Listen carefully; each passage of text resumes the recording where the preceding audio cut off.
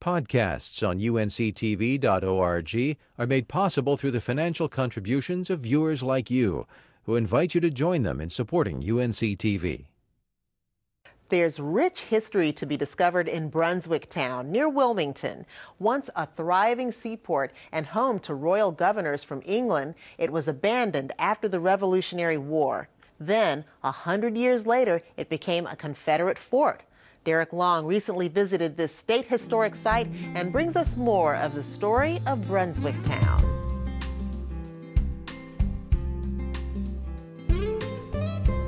We're located on the Cape Fear River, and you can come out, bring your baby strollers, bring your dogs on a leash.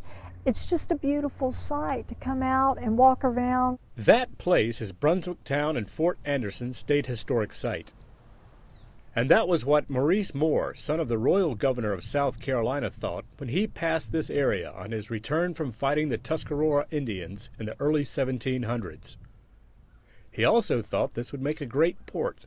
The town was started officially 1726. The land was laid out in lots, and Colonel Maurice Moore set out to have his town developed. If you bought a lot, you had to build on that lot within so many months, because this was a development.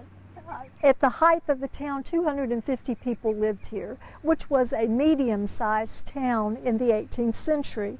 You would have seen a lot of wooden ships bringing in supplies, and of course they were exporting naval stores. These ships were coming from all over, and they were bringing sailors from all over the world right here to this port. It was a very active port. You would have seen barrels of tar and pitch lining the wharf area waiting to be exported out on these vessels. Brunswick Town was a thriving port town until it was burned by the British during the Revolution. A few people remain, but the town never recovered, and by the early 1800s, the whole town, the whole property was deserted, and the owners of Orton Plantation bought this property for $4.25 in 1842. And that might have been where the story ends for this historic site. But with the outbreak of the Civil War, this site became part of the Confederates' Cape Fear River defenses. Fort Anderson was laid out right on top of the deserted town. We have a 13-minute DVD that talks about the history here at the site. That's really the place to begin the tour, is inside the visitor center with that and the exhibits. Here you'll learn about the Native American history of the area, about the early Spanish explorers. You'll also learn about the life of the people of Brunswick Town through artifacts and written displays. These were not struggling citizens and homeowners. These were merchants and middle class, upper middle class, colonists.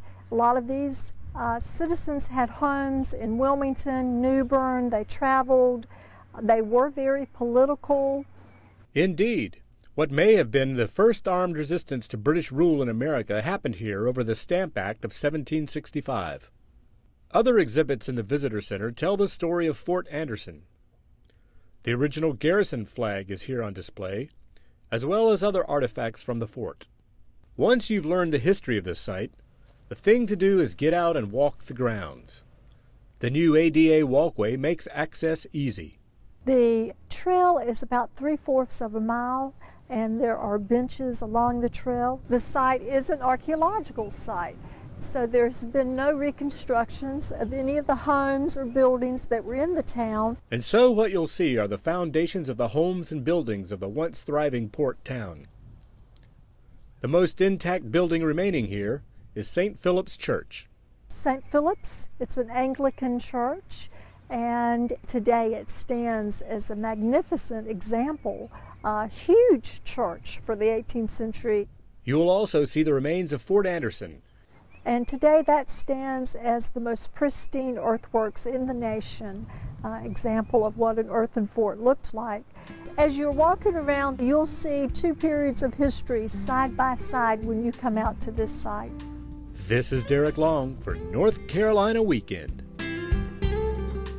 Brunswick Town is in Winnebago, southeast of Wilmington, and they're open Monday through Saturday from 9 to 5 p.m. For more information, give them a call, at 910-371-6613 or go online to nchhistoricsites.org. Podcasts on UNC-TV.org are made possible through the financial contributions of viewers like you, who invite you to join them in supporting UNC-TV.